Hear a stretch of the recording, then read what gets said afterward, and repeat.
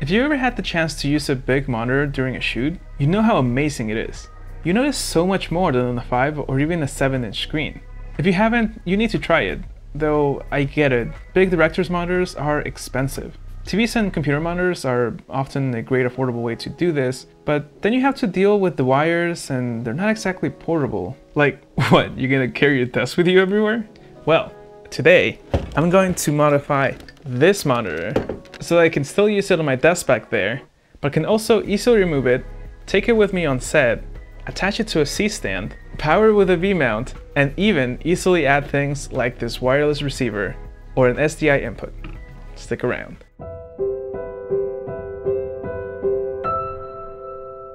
For better or worse, I'm actually not starting from scratch. I've already achieved a lot of the goals I presented in the intro, and we'll go over that in a second. But today, there will also be quite a few changes to this setup in order to improve it further, and that's what will be pretty exciting.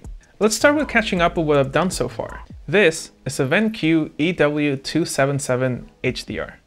Well, fake HDR, which as I just learned is now discontinued. So you won't be able to source this exact model, but no matter.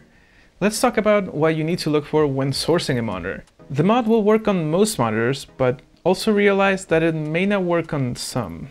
The first and most important thing you need to check for is that the monitor is powered by an external brick. A lot of monitors are powered this way. It allows the manufacturer to keep the monitor light and thin, both of which tend to be desirable features in a desktop monitor. However, it seems that VenQ in particular have shifted to using internal power supplies in their more appealing options.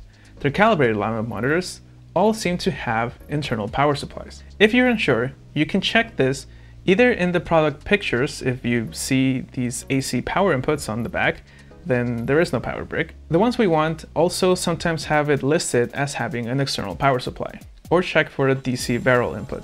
We can't use the ones with internal power supplies for our project, not just because of the weight, but because to power these with a battery, we need them to have a DC input we can replace with the battery. If the conversion to DC power happens inside the case, that would rather complicate things, and so I don't recommend them. Technically, if you are very proficient with electronics, you could open up the monitor and still do what's required.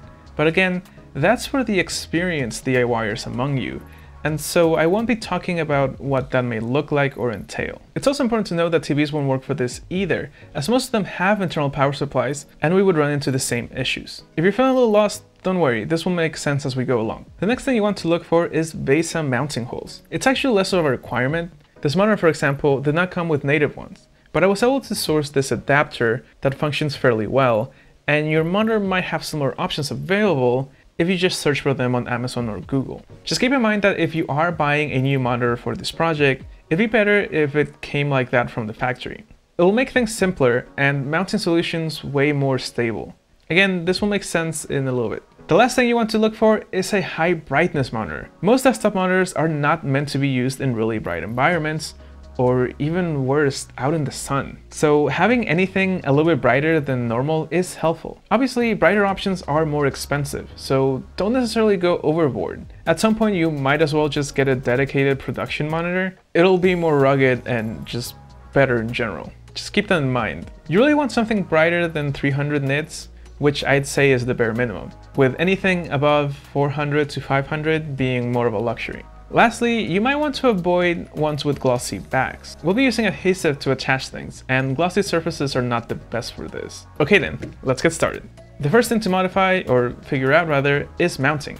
If you're not planning to have this monitor serve dual purpose in your desk and while shooting, you have more options, and I actually recommend checking out Josh's video where he makes something similar but more permanent. That video, by the way, reminded me I wanted to make this video a while ago, so thank you, Joshio. The solution I went for, as I mentioned earlier, includes using the Vesa mount adapter and two of the same desk mount monitor arms. Originally, I didn't have a specific idea of how I was going to modify one of the arms to fit the stand, but I knew that if I could do this, the specific system can attach the monitor at the last hinge here with just 2 hex bolts. So once I figured out how to do it, I could easily move the monitor from the desk to the stand as needed. Other systems are even simpler. For example, this other arm type that I got for the third monitor can be released with 1 bolt. And though I never tried it until last night when preparing for this video, this base pole for the arm has a straightforward and more secure way to attach to a light stand. Just remove the cover from the top and insert it upside down into the stand so that it can screw into its 3/8 screw top. Or you can use an adapter if it's only a 1/4 inch. Or you can use the gobo and what are these called? C-stand arms that have a 3/8 mount. You get the idea. Options, they're good for you. This arm also provides better adjustments too. If I had to do it all over again, I'd definitely choose this arm. And in fact, I might be switching to it after this. The important thing to remember here is that if you want your monitors to serve dual purpose in your desk and on the field, you'll need 2 of the same arms. Otherwise, 1 is enough. Alright, now that you've chosen the monitor, and we know how we're gonna mount and dismount it, let's make it battery powered first, before attaching the base plate. For this, you'll need a multimeter, a DC to DC step-up converter, assuming your monitor runs off 19 volts or thereof. Most of them do, but assuming you found one that runs off just 14 to 16 volts, you actually wouldn't even need this step. I've also never seen monitors that run off 12 volts or less, but assuming you have one, you'd actually need a step-down converter. The steps, however, would be the same. These converters can take one voltage and convert it into something higher or lower depending on the type. I have a link below to the converter I used, but you can also buy alternatives. Just make sure you get something that has a higher wattage than your monitor requires. You'll want to go over as much as possible to avoid problems with bad quality control, heat, and even noise. Some of these make a whining sound when pushed to the limit. The way I have mine set up right now, the converter is just hot glued to the back of the monitor, and there is a D-tap, that's not it, hold on. And there's a D-tap cable coming into the input. This way I can use a B-mount battery, but I actually don't have a place to hold them. So I often end up just taping the battery to the stand. Not ideal. Depending on the model of the converter you got, you'll find 1 to 3 small potentiometers on the board itself. This little blue box in my case. These are for adjusting the output voltage, the current, and the shutoff voltage. The one we care about is the output voltage. The other adjustments are meant for LED lights and protected batteries. As long as they're open enough, they don't affect our use case. Though if you want to keep it simple, just get one without the extra 2 adjustments. Mine is already set to the right voltage, but I'll show you how to adjust it in 1 second if you're following this as a guide. So here comes one of the new additions, and what should be your second step.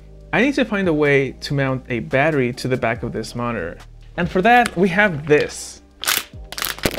It's a B-mount plate adapter. You'd normally use this on the back of cameras, like the Ursa for example. It came with 4 small bolts, but no nuts. So we'll have to either source some ourselves or just use some strong glue. Depending on how the back of your monitor is designed, there might not even be enough space for these guys anyways. You might also just not want to go through the hassle and the risk of what I'm about to do. Before we do any of that though, now's a good time to adjust your DC converter to the right output. Just plug in these wires to the input of the converter, making sure you have the right polarity. Then using a multimeter, check the output side. Adjust your VCC potentiometer, the blue box we mentioned earlier, until you reach your required output voltage, and that's it, you're done with this step. Okay, so back to mounting. To make use of these tiny bolts, I'll be removing the back panel of my monitor. This might be different depending on your model. You'll want to check for any visible screws on the back, including next to your inputs. Then it's most likely just a bunch of clips that you can carefully pry open. Remember, it's important to check how much space is between the case and the panel. If it's flush and you add the screws, this could create a pressure point and ruin your screen. Mine has a nice curvature to it. Shall I leave the room? It's also a dirty little girl. Mine has a curvature to it, and so I assume there's some space. We just drill some holes and attach our plate. I'm also going to route my cables through the back of the cover. It'd be great if there was enough space for our DC converters, but for now they'll just stay outside, exposed. The next step is to add the cable to the output side of the DC converter. If you're using this monitor solely for this purpose, you can just cut the cable from the included power brick and guarantee compatibility. Otherwise, you'll want to research the barrel size of the connector of your monitor and get one like it to use with the converter. As you can see, now whenever I'm at the desk, I plug in the brick that stays at my desk, and while I'm on the go, I plug in the battery connected barrel and BAM! It's now battery powered. From here, I added a second DC converter. This one is already set to step down to 5 volts and conveniently has a USB port as an output. This is very similar to what I did on that video I mentioned earlier. And you can use the same small board that fits under the B-mount plate. I, however, will be sticking to this larger one. It has a voltmeter and it helps me know how much battery I have left. Just like we did in that video, we have to connect this in parallel to the battery plate. And it's ready to go. Now, while you could use this as a phone charger, I don't imagine you really want to, it can be used to power one of these. I don't have it in my hand, it's okay. An SDI to HDMI converter. There's also 4K versions of these, but since I'm just using a 1080p monitor, this is plenty. We'll simply attach it to the back with some Velcro and you're good to go. Finally, for my last modification, I'll be gluing this. Yes, this used to be an NPF battery. It's one of the many that stopped working correctly, as I mentioned in my battery video up in the corner.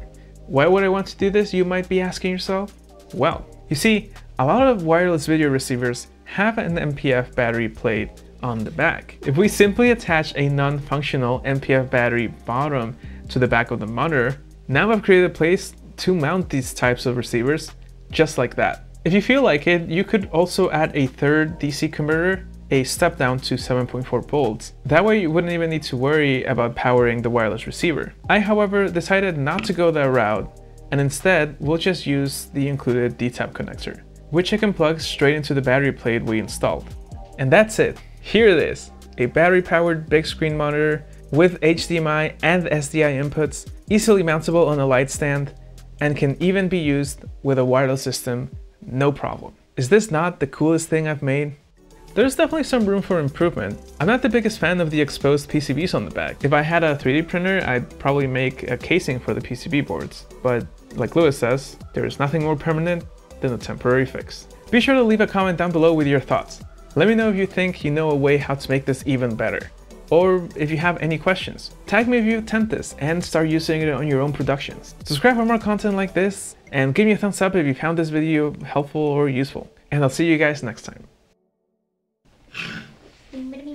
Confession time, I haven't done anything yet because I'm bad at planning videos. We don't have the copyright for that song and I don't know where it's from. La, la, la, la, la, la, la. Okay, cut.